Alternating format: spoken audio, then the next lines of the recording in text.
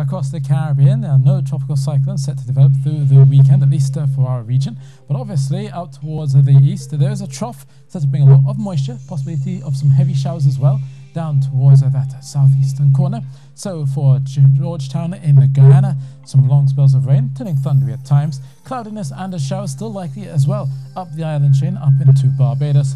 But once we get past Dominica, we should be seeing brighter conditions. Lots of sunshine expected for Antigua as well as for St. Kitts and Nevis. As you can see here, there's a lot of the cloud across the east. Meanwhile, across the west, just seeing occasional showers from time to time. And obviously, for those heading out towards Kingston, a few showers are still expected, 31 degrees Celsius there. Partly cloudy, however, for Santo Domingo and Havana, with only a couple of brief showers under some cloud for Port-au-Prince and the rest of Haiti.